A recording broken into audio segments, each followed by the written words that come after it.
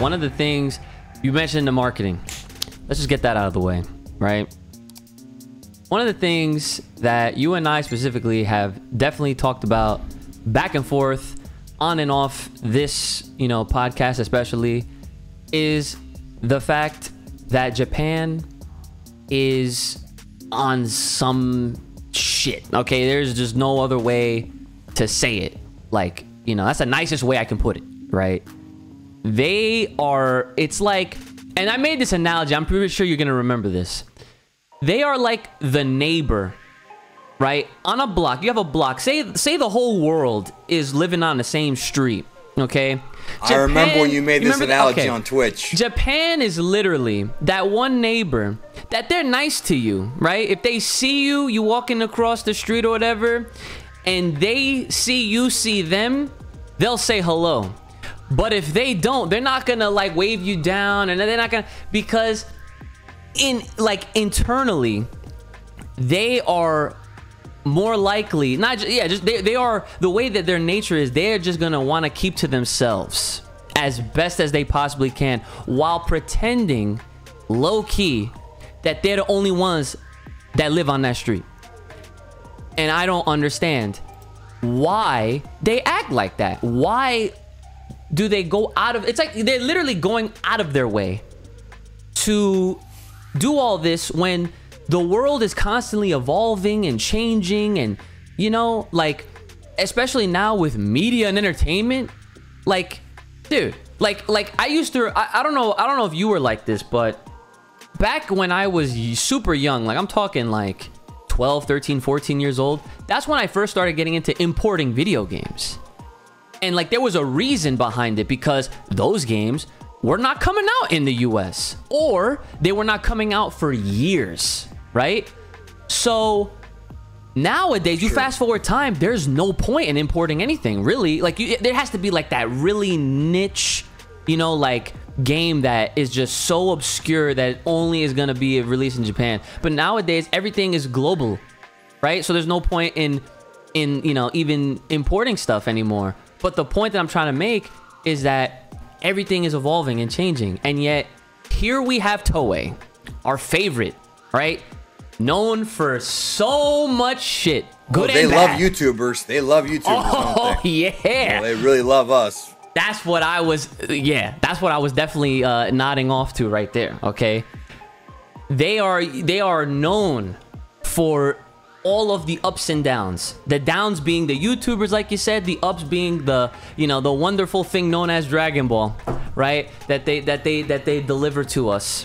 It's not just Toei, it's also Square Enix too, because we get Dragon Quest also has dealt with the same BS, bro. Dragon Quest 10's never come out here, and they have offline versions. It really, which are two of my favorite franchises of all time, is Dragon Ball and Dragon Quest, and they have blue balled us for literally decades, bro. Final Fantasy used to have this problem, but not anymore. Oh yeah, and it's really, because what frustrates me is that with Broly came out in December and then came out in January in North and South America. So it was about 3 to 4 weeks. We got it. You didn't have to wait that long. Nice. With this movie, it's actually 2.5, about 2 months. 2 months, 10 weeks. 2 months. And it's why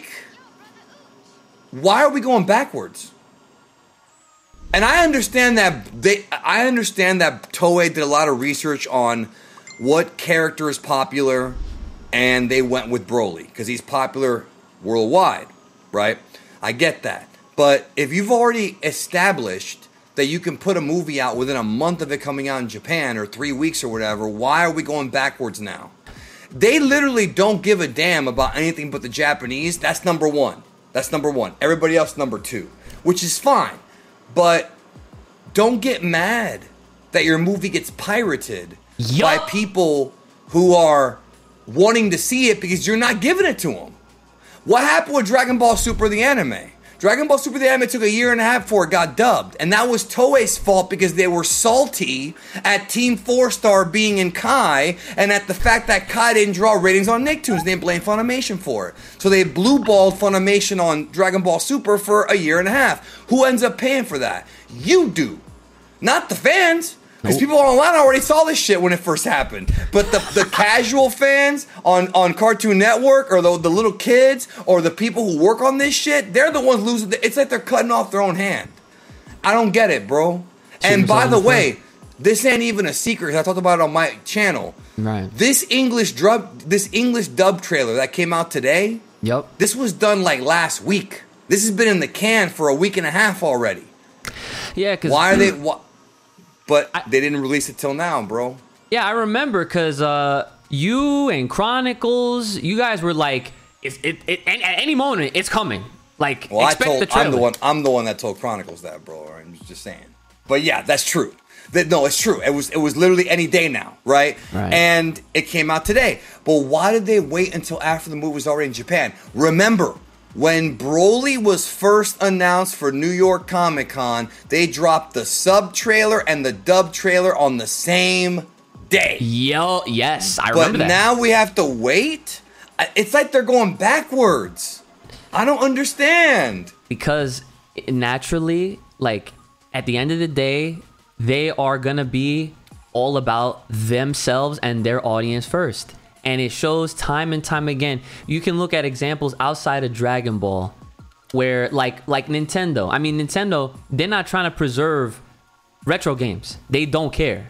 They've made it a point. They've literally recently said, like, we have no plans of preserving any type of retro stuff. Like, they don't care. When it comes to Shonen Jump, there can be a manga or several that American readers can actually enjoy, right? But as long as Japan says, You mentioned that about the Spider-Man manga, right? Oh my god. Okay. And not Jump, but yes, that applies too. Right, but think about this one, bro. How come we get the Dragon Ball Super manga the same day the Japanese get it now? It literally is the exact same day. Yep. But this movie, we gotta wait 2 months?